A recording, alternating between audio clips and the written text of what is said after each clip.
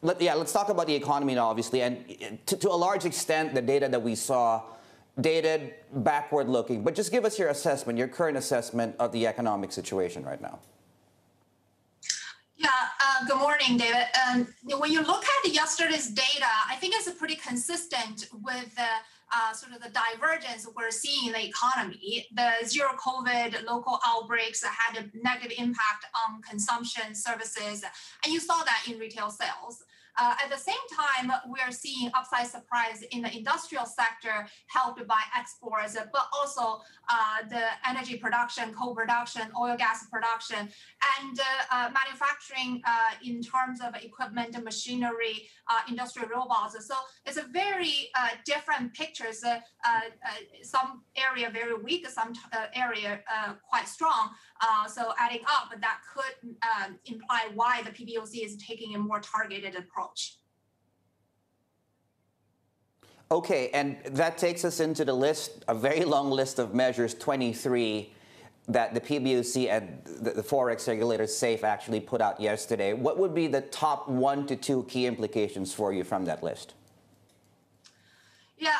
I think as you said, there's a long list of measures, but you can think of it in a couple of buckets. One is really about the COVID, helping SMEs, helping services, sorting out the logistics. And the second is really about how do we offset the weakness induced by COVID restrictions so that the overall growth is still reasonable. And that's where you see languages on property sector, on infrastructure, on relaxing some of the local government financing vehicle borrowing. So I think the takeaway from there is really, we expect more easing in the property sector, more pickup in the infrastructure investment as the major offset from for the COVID restrictions and the negative shocks that we're experiencing.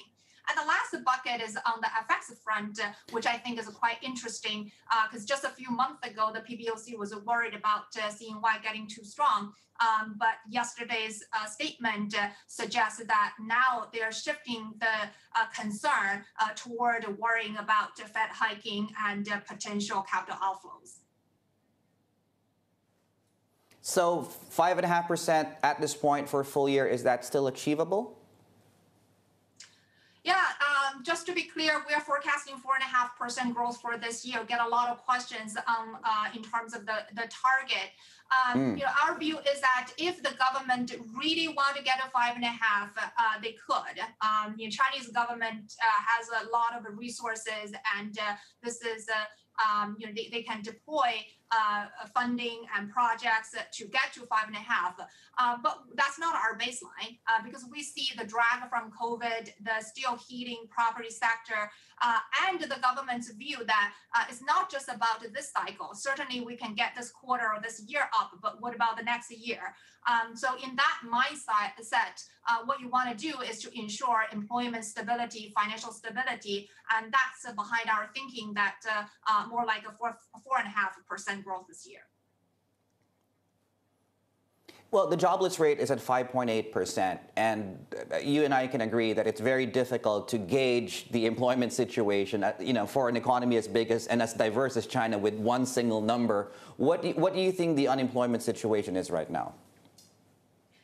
Yeah, measuring unemployment is difficult in China given the rural area and also the public and the SOE sectors.